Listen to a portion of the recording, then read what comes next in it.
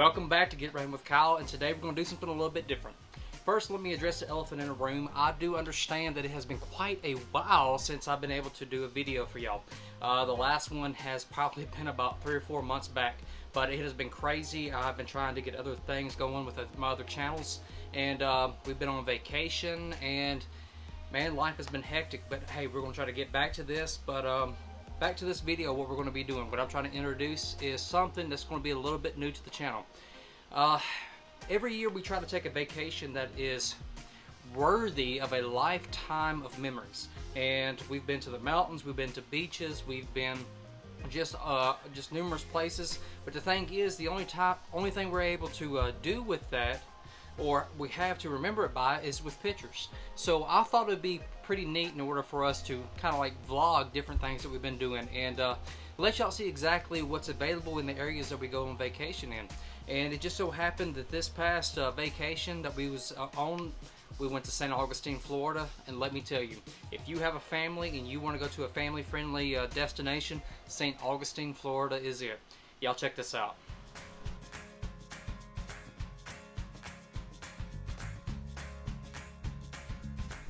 123 Burger House. This was the first place we stopped to eat at, and I'm telling y'all, it was divine. From the appetizers we got beforehand all the way to the burgers that we ate for our entree. And even my son got a pizza because he wasn't into all the burgers and stuff, but I'm telling you, it was great. It was like mud shots on steroids, and this is a place I highly recommend that you take the family, y'all go eat, have a good time, just get away for it a little bit. We all enjoyed it, and this was great. Alright, our next stop that we went to that Monday afternoon was a place called Bolano Beach. I may be mispronouncing it, but this is the only beach that we actually went to when we went to St. Augustine. I know that St. Augustine has its own beach and there's other places to go, but this is where we chose to go as a family. We were comfortable with there. There was plenty of parking, and this actually offers beach parking, and we wasn't really too sure about that, so we didn't do it, but it was actually pretty cool to see people parking on the beach, being able to do their own thing and able to have quick access to it. The thing about this beach, every day that we went there, it was quite windy. Several storms kept rolling through. Super windy, made for strong riptides or currents, but hey, we had fun anyway. We weren't gonna let that hamper us, but as you can see, this was awesome.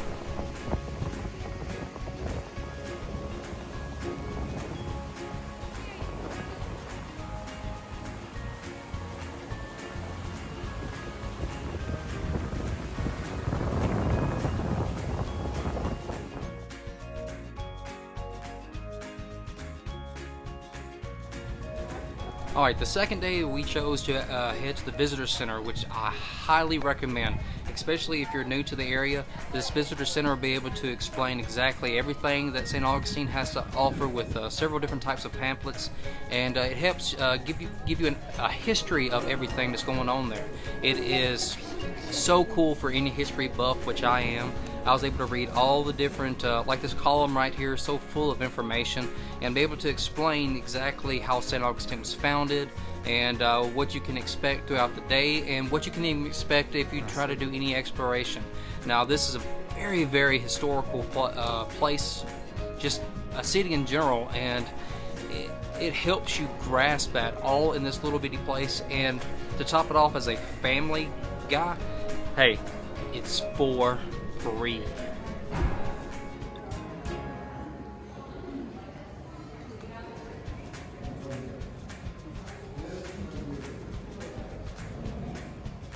Alright, immediately as you walk out of the Visitor Center, you come across this fountain, and we couldn't help ourselves. We had to take pictures with this. This is pretty doggone cool. I don't know the history of it, but we took multiple pictures. But this is one fascinating thing right here. This is a mile marker starting from St. Augustine all the way to San Diego. And I thought that was really cool to be added in here. And then immediately as you look past that, this is the Huguenot Cemetery. This is going to be for all those that were not Catholics. If you wasn't Catholic, if you was Protestant, you could not be buried within the city walls, which was pretty interesting. So they had their own little special place that they had to be buried in. And reading through the tombstones, you could see how old this was, and it's just another fascinating place that we was able to go to.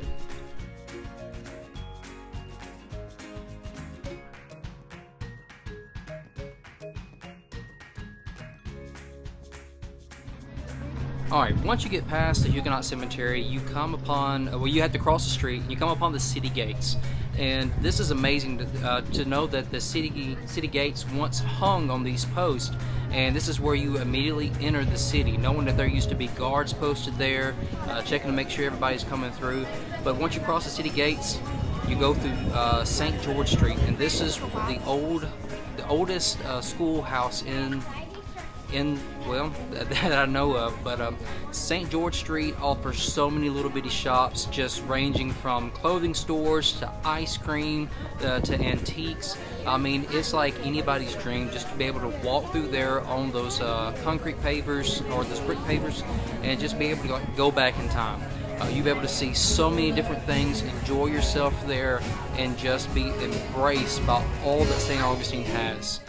This is a directory of it, and St. George Street is basically a very long street, one of the oldest streets there is, but hey, this is the main place we wanted to go to. Pizza time. It is ranked among some of the highest pizza connoisseurs throughout the nation, and I gotta say, when it was recommended to us, it did not disappoint, and this was great.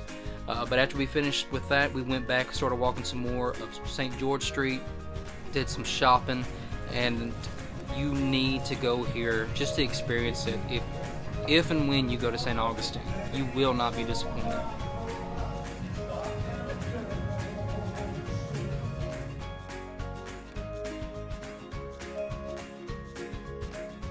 Day 3 was quite busy. It had a lot of things that we wanted to do, and we tried to pack it all in one day. But the first place is this Castillo de San Marcos, if I'm pronouncing it right. But this is the main place that everyone needs to be able to go to in St. Augustine in order to get a feel for why this place was so vital in the colonial area. This fort has so many things to offer. You'll be able to understand exactly what went on during the colonial days, even pre-colonial days. It has so much information for any history buff, and it's just a great place to take a family and allow them to be able to experience everything that went on during that time or during that era. I loved it, but wasn't able to spend as much time as I wanted to because we were so busy, but I highly recommend this place. Please go check it out.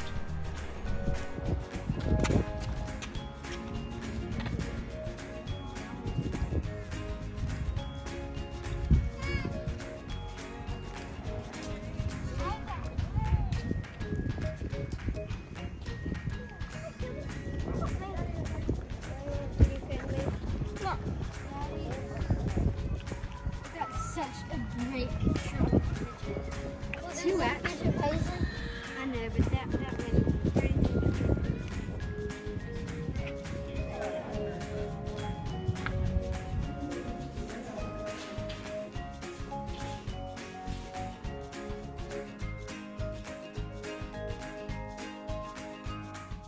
The next place we had to go to was the Alligator Farm. We had heard so many great things about this place, and we wanted to be able to go check it out. Our kids, they are really into animals, and any type of zoo is one of the main places we have to go. And plus, this place had so many different types of crocodiles and alligators. I thought it was going to be neat just to check it out. I mean, we were in Florida, so why not?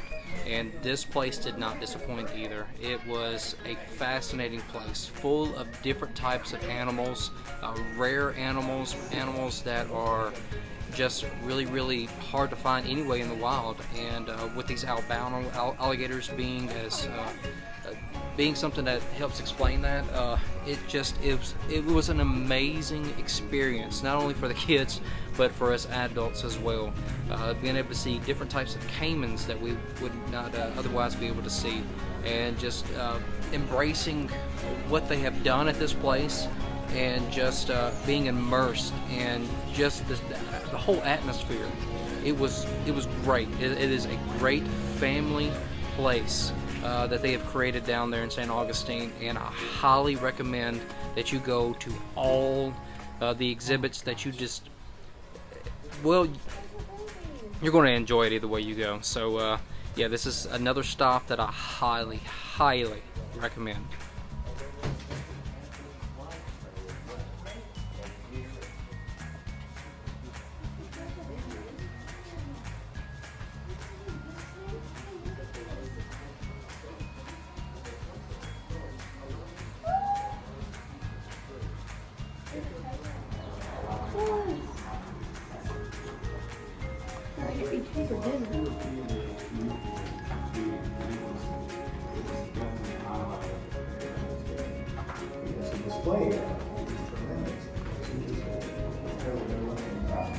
But he also had. Oh, there's going to be a crocodile.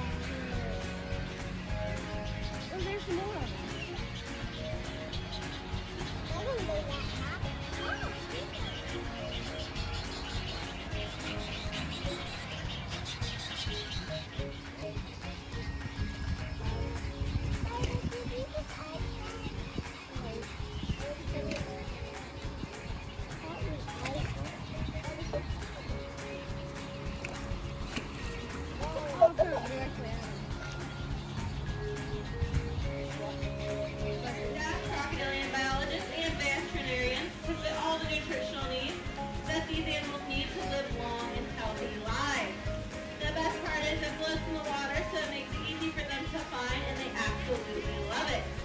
Alright, the next place that we had a privilege to go to is the St. Augustine Lighthouse and Museum. It is a very fascinating place. Being able to see the scenes that you can see from up top of the lighthouse, to actually going back in time and seeing what the lightkeeper had to do and help take care of, being able to see all the different types of ships that was there, being able to see all the models of them, and being able to see exactly what the first lighthouse actually looked like. Now, I was told whenever I was there, this wasn't the original place where the lighthouse was done or built, but this is a replica of what it actually looked like closer to modern times. Now, this was just a great place to go to. Also, well, as I have to elaborate, St. Augustine is a historical place, and that should not have to be said, but I'm going to go ahead and say it anyway. So every place you go to is going to have some type of historical significance, and this is another one of those great places to go to in order to be immersed in that historical significance that surrounds what St. Augustine is. And as you look down here, this is actually the cellar of the innkeeper's house, and I'm telling you, every place that we went there you could just sense the historical significance of that place. And this is awesome. And one of the things I do regret about this, the lighthouse and the museum, is that I was not able to actually walk up the lighthouse. I had two little girls that was not exactly looking forward to the heights, so I stayed back with them, and my wife was able to walk up there with them. Now, it's quite tall, a lot of steps, but they made it. Proud of them. Wish I could have done it, but hey, I'm glad that they was able to enjoy themselves.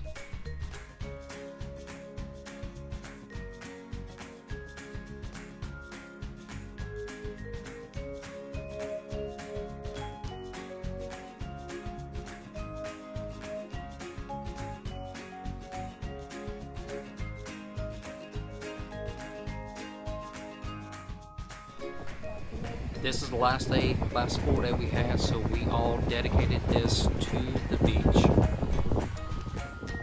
All in all, I think everyone had a great time on this trip.